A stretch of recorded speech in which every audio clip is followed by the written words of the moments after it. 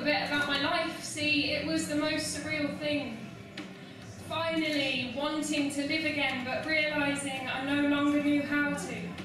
This world is so different to the last one I knew, like someone photoshopped me in but forgot to airbrush me smooth. I woke to 2 new family members I didn't know were due. Allowance to swear in front of my parents because the sound of my voice was a breakthrough. I used to be a chameleon, now I'm the elephant in the room. My body is a prison with a chief that won't listen. Inmate for life, no chance of parole or escape plans to come into fruition. People look at me like they can catch it. Maybe they can, but I'd argue more likely that they don't understand. If only they understood that they don't understand, that would lend more of a helping hand than wrapping me in bubble wrap and sending me in padded package into a secure room where I can be manned. I'm not mental. They're judgmental. Yeah. I'm not mentally ill.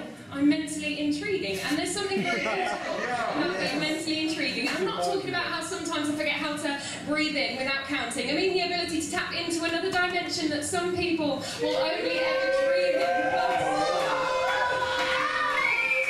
When I'm mentally intriguing, I know how to behave. Trying to act normal feels like someone turned up gravity and it's sucking me through the floor into an early grave. Maybe I see the world through fanatical eyes, or maybe somebody opened theirs up to desirable skies. My head is in the clouds, not because I'm high, but because they hang low and because climates don't compromise. When I'm left cold and without light, though the sun remembered to rise, I'm reminded if I don't meet expectations, I am not obliged to apologise. Like that time I found nothing plummeting from a 14,000 feet skydive, because happiness isn't real and neither is fear that in your mind.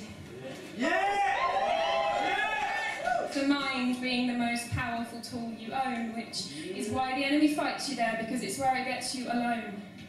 How can I feel everything and nothing within one breath? How can I feel empty, yet simultaneously as heavy as my dad's eyelids after a bottle of red? Forget monsters underneath mine, spoon me in my bed, body's exhausted, ready to sleep, but the memo didn't make it to my head. Maybe the problem is it's midday, and I'm forcing myself to sleep, and not because I'm tired, but so something may have changed when I awake to pull me out of this whimpering heat that seemingly there is no reason for me to be in. My body feels stronger than it should ever have had to be, yet still I'll speak to you with the honesty of a child, if with the delicacy of one is how you treat me. If I was screaming because I trapped my finger in a door, it would be easy to feel sympathy, but trapped inside my own head, the instinct is to criticise and flee. But please, try to imagine feeling so anxious that the sound of someone parting their lips makes you feel you could rip your eardrums out with ease, or the texture of loved ones' words make you bite because they torment your teeth, or your clothes touching you the wrong way will leave you twitching for weeks. I'm not mad at you. I'm mad at my irrational response and allowing my life to become this bleak. Someone else's inspiration to live when I'm still on a 4-to-3 ratio myself each week. Suicide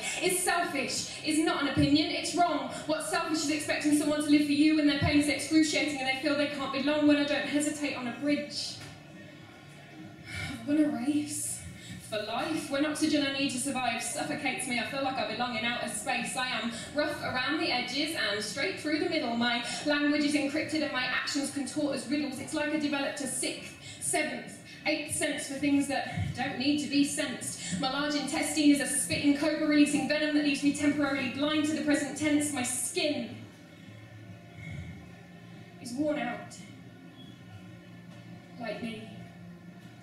Baths became an overused comfort, like tea. I never drink decaf, and I do that for me because despite what doctors have me believe, no one was ever diagnosed with something off the back of lack of decaf coffee. Don't let me fool you into a false sense of security. I think too much to be logical.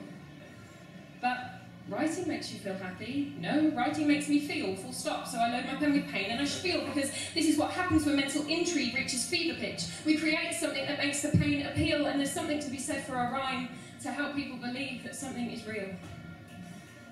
The day I began to lose my mind, I began to find myself. Yeah. That is when I realised it is okay to ask for help.